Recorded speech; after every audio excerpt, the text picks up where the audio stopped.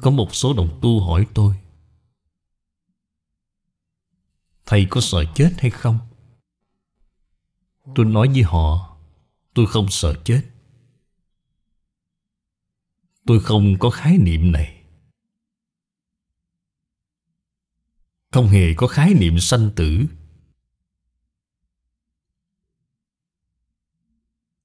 Mỗi một ngày đều là tùy duyên qua ngày. Tuổi tác cũng đã cao rồi. Giảng kinh sắp giảng không nổi nữa. Tôi vô cùng xem trọng người kế thừa. Cho nên lúc tôi 50 tuổi thì đã rất xem trọng bồi dưỡng những người kế thừa. Tôi có thể không giảng kinh, nhưng kinh thì không thể đoạn dứt. Người có thể giảng, ưa thích giảng, tôi đều đề bạt họ, bồi dưỡng từng người một. Khi tôi đi rồi thì cũng sẽ có rất nhiều người sẽ giảng tốt hơn tôi. Tôi rất vừa lòng. Hỏi tôi là có sợ chết hay không? Không sợ.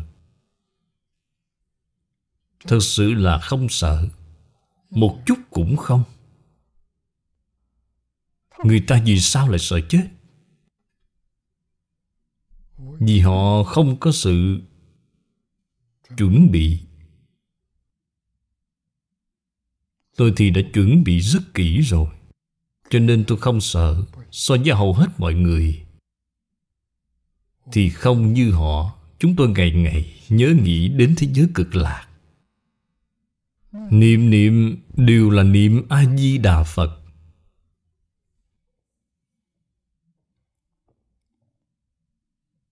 Tôi khuyên mọi người niệm Phật,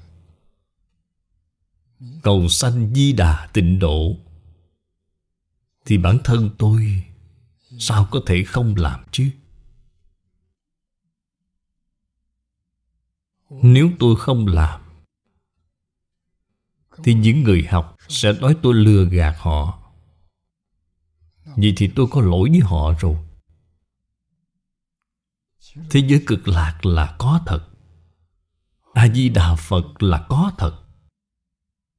Giảng sanh thế giới cực lạc là có thật. Ngày ngày đều có.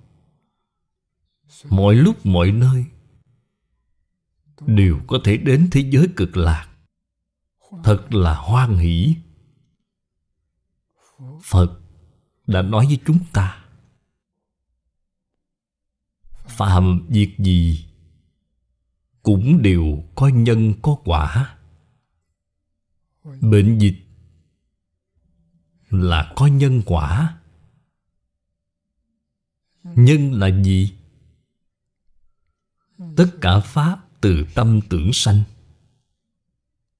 Nói đi nói lại vẫn là tâm tưởng. Đồng tu của chúng ta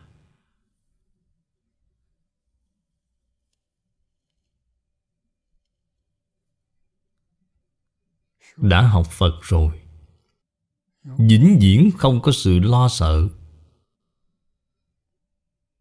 Chúng ta đi theo Thích Ca Mâu Ni Phật,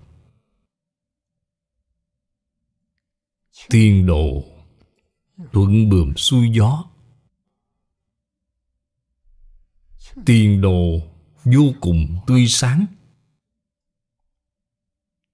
Sau khi học Phật,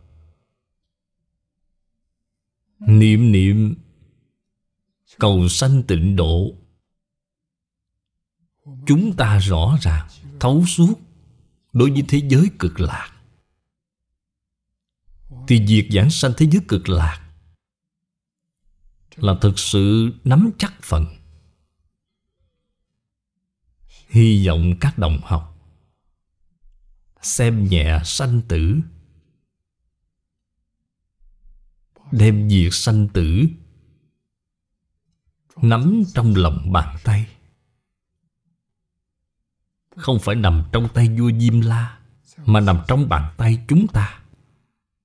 Muốn đi là đi, muốn ở là ở. Tốt.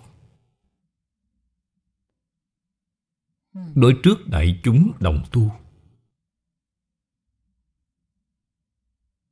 cùng nhau niệm Phật cầu sanh tịnh độ. Mỗi ngày đều không thiếu thời khóa. Đồng tu còn sợ hãi vẫn là không ít. Chúng ta hãy giúp đỡ họ. Muốn giúp đỡ họ thì trước tiên mình phải không sợ, thì họ mới tin.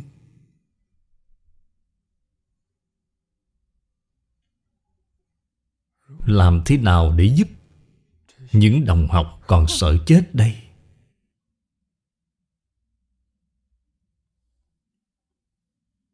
Đây là sứ mệnh của chúng ta.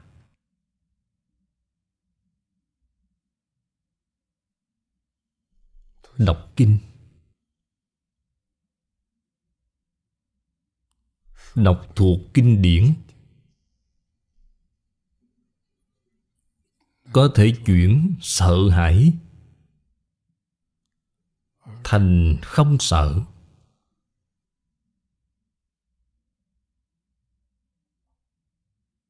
Không còn sợ đạt đến mức nào.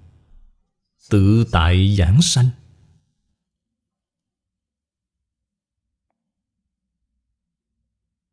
Giảng sanh thế giới cực lạc là chắc chắn,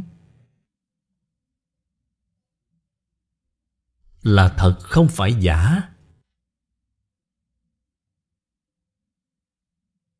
Ta bà này khổ, hà tất gì phải lưu luyến chứ?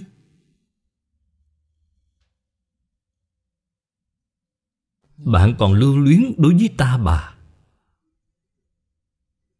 cho nên bạn mới sợ chết. Không còn lưu luyến ta bà thì mới không sợ chết. Cho nên đối diện với trùng trùng những sự bất an trong xã hội ngày nay, chúng tôi đều khuyến khích mọi người không nên sợ hãi. Thật an vui là niệm cho thật tốt câu Phật hiệu này: A Di Đà Phật nhất định sẽ đến tiếp dẫn, không bỏ sót một người nào. Lòng tin sẽ quyết định hết thảy.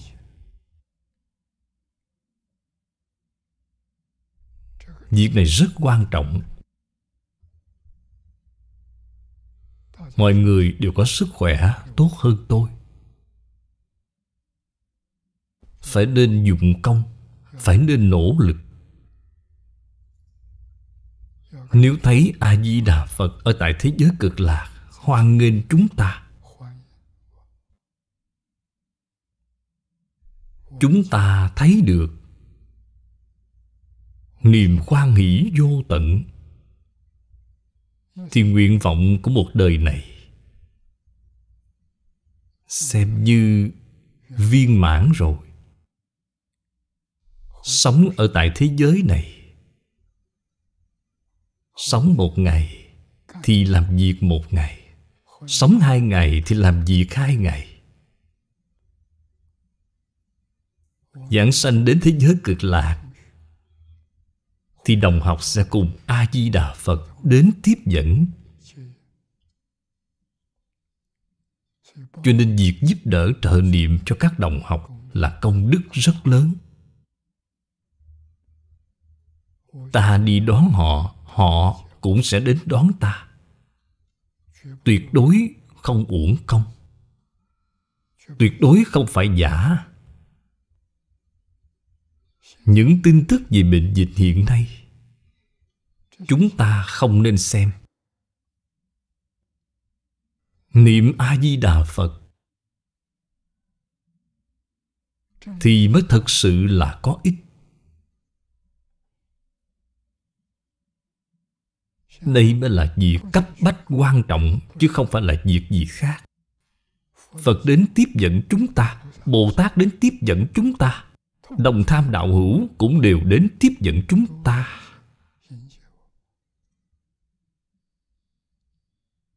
Tin sâu không nghi thì các ngài nhất định sẽ đến tiếp dẫn giảng sanh. Khi đến tiếp dẫn thì sẽ còn náo nhiệt hơn ở hội trường này. Khi đến tiếp dẫn thì cũng không nên khách sáo. Phải kiên định, tín nguyện. Tín nguyện giảng sanh.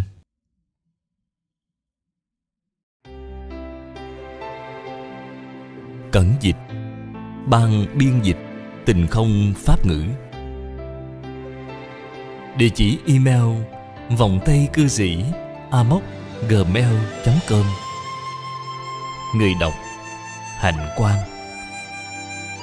Phát tâm cúng dường do nhóm đệ tử Uy thành kính cúng dường. Nguyện cả thảy chúng sanh đều tín niệm Di Đà, đồng cầu sanh về nước Cực Lạc. Nguyện đem công đức này trang nghiêm cõi Tịnh Độ, trên đền 4 ân nặng, dưới cứu khổ 3 đường. Nếu có ai thấy nghe, đều phát tâm Bồ Đề, hết một báo thân này, đồng sanh về nước Cực Lạc. Nam Mô A Di Đà Phật.